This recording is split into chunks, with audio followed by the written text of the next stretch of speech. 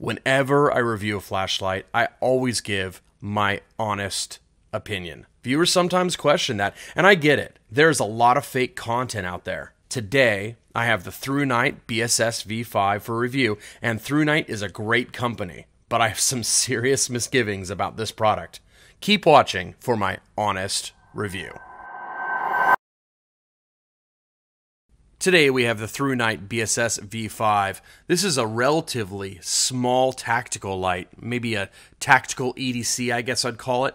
It's a little bigger than a typically small EDC. You can see this is a Zebra Light SC64LE. This is a tiny EDC, kind of the same size as a Hank Wang D4 or similar.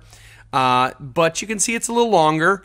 But I don't think this is too bulky. If you've seen my other content, you know that I like to EDC a Olight Warrior 3S, which is pretty large, but I still don't mind it. So this is a small light, and it is definitely tactically minded. The way it's designed is probably for people that EDC weapons or think that they're going to get into a scrape. Let's take a look at what's inside the box quickly, which is a manual charging cable, which is USB-C to A. We have a clip that's press-on. We've got a Velcro pouch, which has a loop in the back. We've got a lanyard, and we got a little red filter that goes on the front of the light. More about that later. And then, of course, the forbidden candy. All right, let's talk about the build quality and ergonomics. So this is a pretty nice-looking light, and Thrunite does a good job of building flashlights. The anodization's always really good. I like the shape of it. It feels good in my hand. It's grippy, but not, awkward. And it's got this guarded tail switch here with a really pronounced button that's easy to access from multiple angles, but guarded so that it'll prevent accidental activation. The only things I felt compelled to say about the design of this light was two major gripes, and one is the strike bezel. The strike bezel is clearly made out of aluminum. You can tell by how lightweight it is in your hand, as well as the fact that it's not sticking to magnets. And that's a really poor choice. I mean, I don't like aluminum bezels in general because you drop your light, they hit the ground, they deform immediately, the glass cracks. Stainless steel is just such a better choice. But for a strike bezel to be aluminum, it's a pretty large oversight. I mean, you're supposed to strike things with it, right? So that's one thing. But then the other thing is really referenced to the theming of the light, the logo and the name. Let me explain this the way that it actually happened to me. And that is, Thrunite Rep asked me if I wanted to review the BSS V5 light. And I didn't even know what BSS was. So I said, sure, yeah, send it out. We'll take a look. So I get the light, and I go, what is this logo? And I'm looking at this logo going, wait, is that a Native American? Is that an arrowhead? This is kind of like awkward or maybe borderline distasteful for a Chinese company to be putting such imagery on a flashlight. So I mentioned that out loud to a colleague of mine, and he said, oh, no, that's the logo for the BSS YouTube channel. And I was like, oh, that makes sense. So that's a gripe of mine because, I mean, if I'm carrying a flashlight, I don't know that I want to be linked to some other person's content. And so I just think that, anyone buying this light, if you already knew that, if you knew who BSS was and you're buying this flashlight because you love that channel, well, then that's not an issue for you. But I think there's a lot of people that, like me, didn't know what BSS stood for and didn't understand this whole tie-in. So for me, that's a detractor. I would never carry a flashlight that had a YouTube channel's branding on it. Let's take a look at the battery and the charging. It comes with a battery, and it's a really nice one. It's a 3100 milliamp hour 18650. Thrunite is known to use high-quality cells, so I'm sure that this actually is its stated capacity. Now, when you put it in the light here, on the back side from where the power button is a floppy doodle. And the floppy doodle is a nice one that can rotate out of the way, so when you're charging, it's not getting stuck in the way. And this is a USB-C port, like I mentioned previously. While charging, this light will be red to indicate that it is charging, and it turns blue once you're fully charged. Let's talk about the UI. Now, I find the UI kind of a mixed bag of things that I like and things that I really don't like. So first off, let's just say that it's a side E switch with a forward clicky mechanical switch in the back. So most modes are operated by the E switch on the side, and it's one click for on and one click for off, which is great. I don't like hold for on or hold for off. That's kind of annoying. But when you do turn it on, then the actual modes are just press and hold, and it cycles between low, medium, high, back to low, medium, high. Now, if you want to go to turbo, it's 2 clicks and you go to turbo. 1 click exits turbo by turning it off. Sometimes 1 click will go back to the mode group. In this case, it turns it off. I have no real feeling on that. That's fine. And there is also a hidden moonlight, and that's if it's off, you press and hold, you get to a moonlight you can barely see on my hand there. So that's a great UI, and Thrunite uses that type of UI in a lot of their lights, and I love it. Now, the back switch is cool because it is a direct-to-turbo access button. You just press it and you're directly on turbo, so no double-clicking over here. It's also a forward clicky, which means you can half press and get a momentary turbo blast, so that's good for signaling or just looking at something temporarily and then letting go. But if you latch it, it will stay on. So I love this dual interface. That's awesome. Now, the lockout. The lockout is really cool too, and there's a really advanced lockout I haven't seen in other lights before. That is, if you press and hold from off to get it into moonlight, and then press and hold again, it will now be in lockout, and that's evidenced by the fact that if I hit the button, it flashes red. I think you can see that there. You can see that it's red for a second. So that signifies that it's on lockout mode. Now, what's interesting is, if you put a light in lockout mode, obviously that's to prevent accidental activation in your bag or something. And it's conceivable that maybe something in your bag presses against this button long enough to actually pull it out of lockout. And if that were to happen, then what would happen? Well, you'd go back to moonlight. So that's actually pretty safe because moonlight can run for days. But what I thought was really cool, let me put it back into lockout here, is this. It's got a double lockout feature.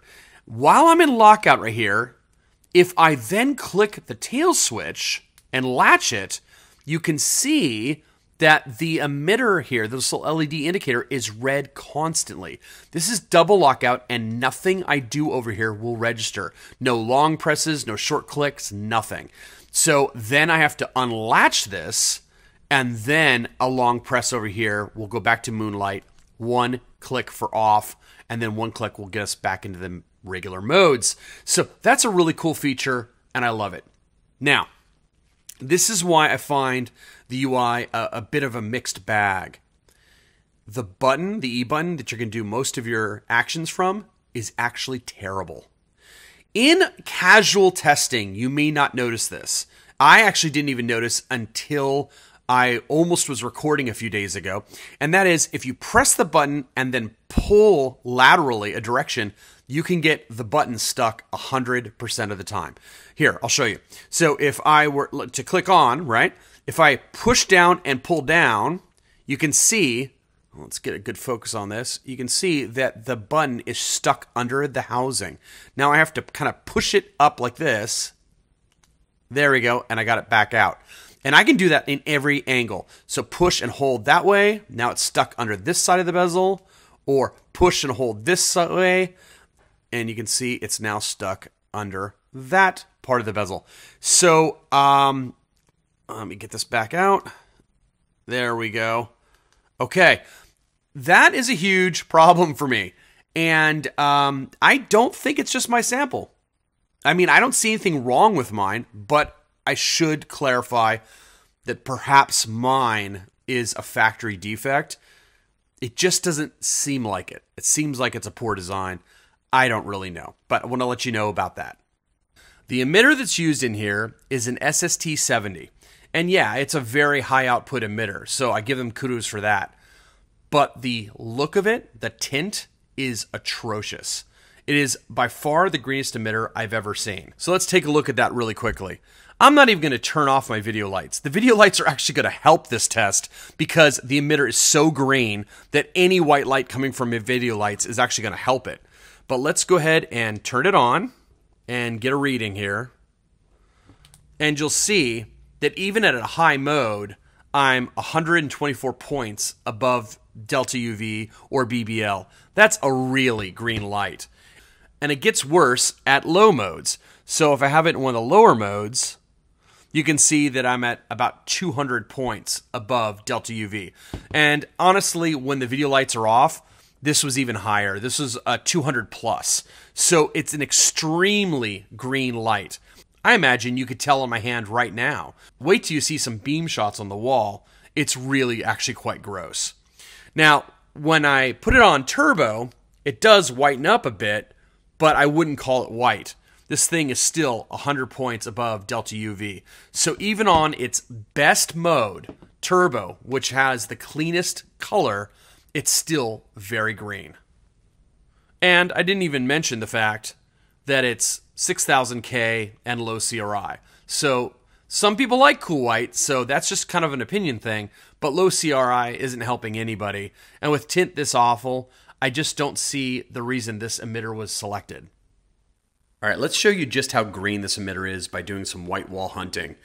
This is a zebra light with an LH351D Samsung emitter, so this is going to be slightly above BBL.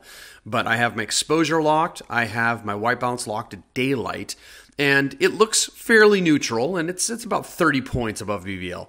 Here is a high-end custom I have with a very rosy emitter, and you should now see the difference between the two. So I'm going to hold these right here, and let's now add on the left here the BSS, and we'll see how green it really is. There you go. That really tells the tale of the tape. You can see that when it makes LH351D in the middle look rosy, that is a problem. So very green. All right, let's take a look at the Lumen output. I'll cover the tube for a second so you can see it is indeed at 0. I'll press and hold on the flashlight to get into Firefly mode, and let's see what we get. Let me cup this to make sure there's no stray light, and you can see that Firefly mode is about half a lumen. That's pretty good for a Firefly mode. I think anything under 2 lumens is considered a pretty good moonlight. I prefer under a lumen, and this is that. Now, let's go ahead and turn it on. And low is getting us 37.5 lumens, which is actually over the 29 that they quote. If we press and hold to go to medium, we're getting 350 lumens, which they quoted 355, so I'm right on the money. Let's go to high, and we're getting 1350 lumens, and they quote it as 1400 lumens, so it's very close. Now, I'm going to turn the light off for a second, and let's do our turbo test. The manual states that the flashlight is 2676 lumens. So I just topped off the battery to make sure it's full. Let's go ahead and turn it on, and I'll double tap to turbo. Let's do an ANSI runtime test. So we're going to look at what it starts at, and then what it ends at 30 seconds later. So let's go ahead and double tap right now. Double tap. And we're getting 2,300 lumens at the start. But you can see it's quickly dropping. We're not even 10 seconds in. We're already 2,000 lumens. Here we are at 15 seconds. We're at 1,900.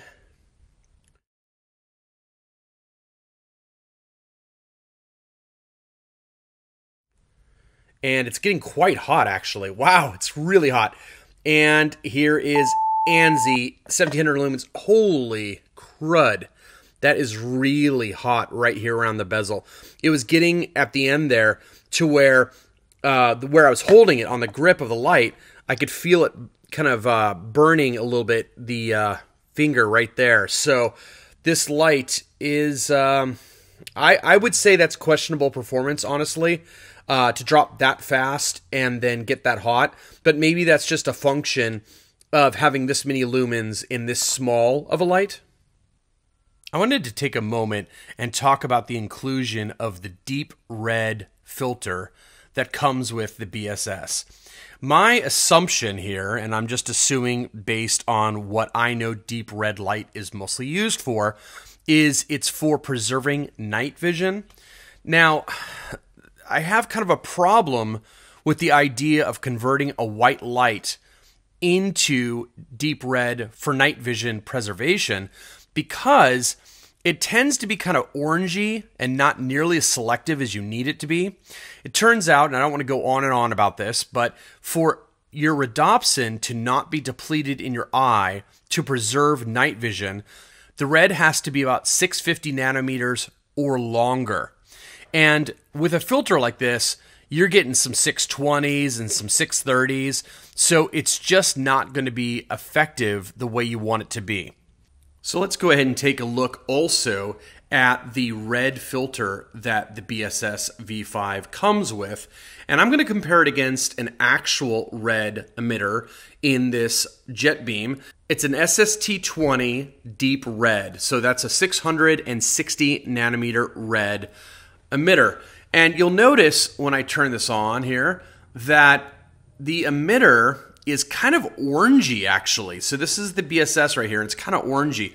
Let me go ahead and turn on the deep red of the SST20, and you can see, let me get them about the same intensity, and you can see how much redder, how much truly redder the SST20 on the left is here compared to this orangey mess on the right.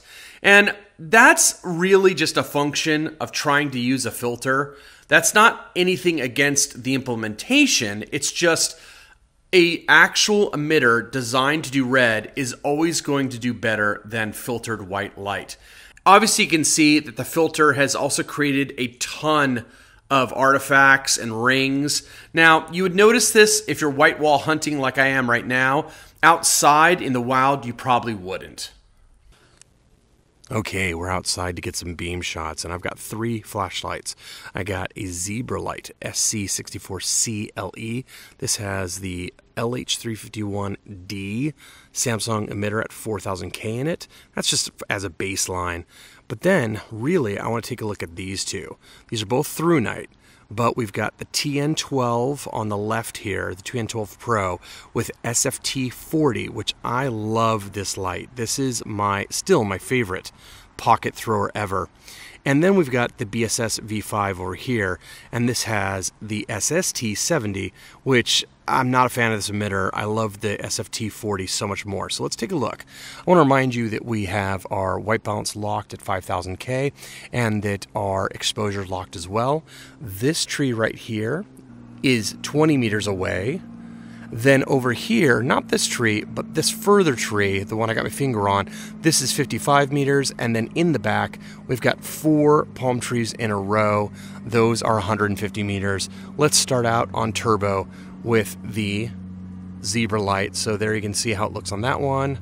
It does make that further tree at 55 meters, that one right there.